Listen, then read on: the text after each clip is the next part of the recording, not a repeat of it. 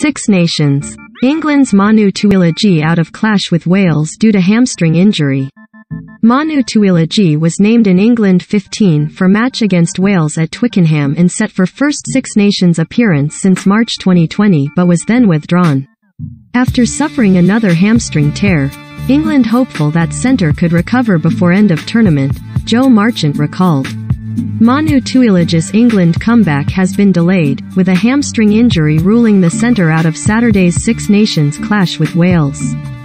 The 30-year-old was named in the England 15 and set for his first Six Nations appearance since March 2020, only for a scan on Thursday afternoon to show a low-grade hamstring problem. Recommended. 1/5. Newcastle Falcons boss Dean Richards criticises officials after Exeter Chiefs defeat. Read more. Recommended by fellow centre Joe Marchant has been recalled and will train with the squad on Friday, with England to confirm their team ahead of the game on Saturday.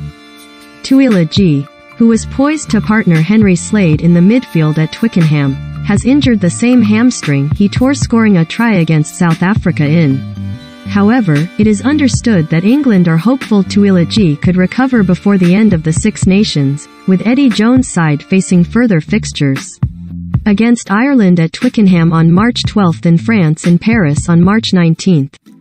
The Sale Centre's England career has been checkered by injury, with the Samoa-born player missing 79 possible matches since debuting in 2011, including 50 of the 71 played since Jones took charge in 2015. Speaking earlier on Thursday, before Tuilagi's latest injury was revealed, Jones said, "Manu gives us a different way to attack in the backs. He's a gain line accumulator. He wins the gain line consistently and draws defenders in, which creates space for other options. He does that better than anyone else in the world when he's at full tilt. We're planning for him to be at full tilt on Saturday." Courtney Lawes had also been named in England's side to face Wales after coming through concussion protocols and will captain the team when he takes his place in the back row alongside Tom Curry and Alex Dombrant. Curry captained England for their 20-17 defeat against Scotland and 33-0 victory over Italy with Lawes missing. "Courtney is a great ball carrier and destructive defender," said Jones.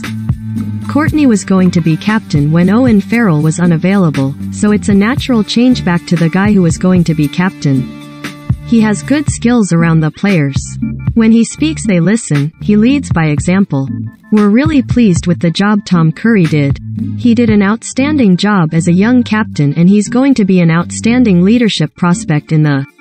Before Tuilagi's injury, it was also revealed that Harry Randall will retain the number 9 jersey, meaning fellow scrum half Ben Youngs will have to come off the bench if he is to become England's most capped player of all time. An appearance for Youngs would see him top the 114 caps achieved by Jason Leonard. Rhys-Zammit misses out for Wales.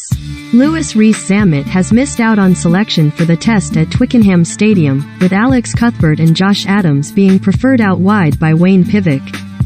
Cuthbert will earn his 50th test cap on Saturday afternoon with Adams returning from injury. Pivac described it as unfortunate that Rhys-Zammit had to miss out. "We've looked at the opposition we're playing and niggly injuries that players pick up from time to time, and we think that in this particular match and the way the game will go, Alex and Josh are the right selections," Pivac, Wales head coach, said. Clearly everyone loves playing at home and it's a first home game of the Guinness Six Nations for England. They will be tough opposition, they always are, and both teams are still in this competition, so there's a lot at stake. Faletau is named in Wales' back row and features for the first time since facing France in last year's Six Nations. He's joined by Ross Moriarty, who switches to blind side flanker, and Tane Basham. Dan Biggar continues to lead the side from fly half and is joined by Tomos Williams in the halfbacks. Kieran Hardy and Gareth Anscombe, who last featured for Wales in the autumn, provide the half-back cover on the bench. Also among Wales' replacements, Leon Brown is in line to make his first international appearance since last July. Wales 15. Liam Williams, 14. Alex Cuthbert, 13. Owen Watkin, 12. Nick Tompkins, 11. Josh Adams, 10. Dan Biggar, captain, 9. Tomos Williams, 1. Wynne Jones, 2. Ryan Elias, 3. Tomas Francis, 4. Will Rowlands, 5. Adam Beard, 6. Ross Moriarty, 7. Tane Basham, 8. Taulupe Falatau. Replacements, 16. Dewey Lake, 17. Gareth Thomas, 18. Leon Brown, 19. Seb Davies, 20. Jack Morgan, 21. Kieran Hardy, 22. Gareth Anscombe, 23. Jonathan Davies.